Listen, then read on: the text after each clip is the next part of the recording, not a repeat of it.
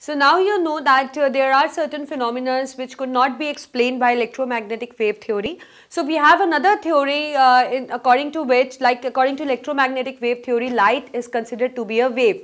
Now we have a new theory where we are going to consider light as a particle. See, we'll later prove also that light has a dual nature, that some of the processes can be explained by considering light as a wave, and there are certain processes which can be explained by considering light as a particle.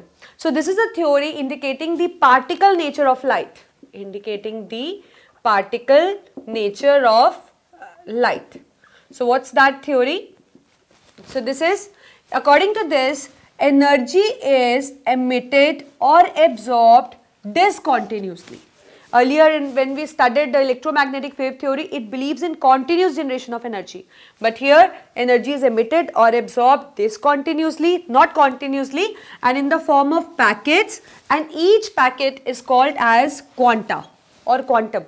Each packet is called as quanta or quantum, and in case of light, the packet is being given a special name, that is the photon. That in case of light, the packet of energy is called as photon.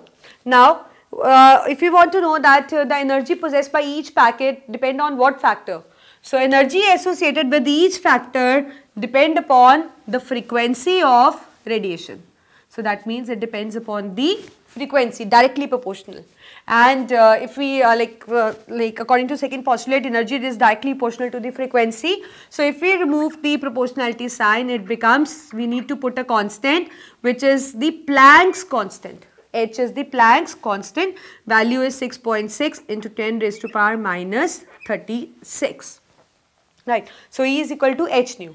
Now, if like this 3 or 4 or say 10 packets fall on the surface, then the energy associated with each is given by E is equal to n h nu. N means you need to multiply the h nu into number of packets. So you can say it is integral multiple of h and nu.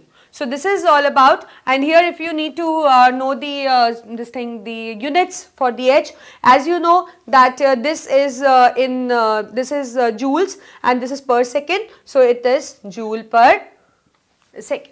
So h is the 6.634 into 10 raised to power minus 36 joule per second. So this is all about the Planck's quantum theory. So this theory is actually can explain the particle nature of the light. Now we'll just try to explain those phenomena which could not be explained by electromagnetic wave theory, that is the black body and the photoelectric effect, on the basis of Planck's quantum theory.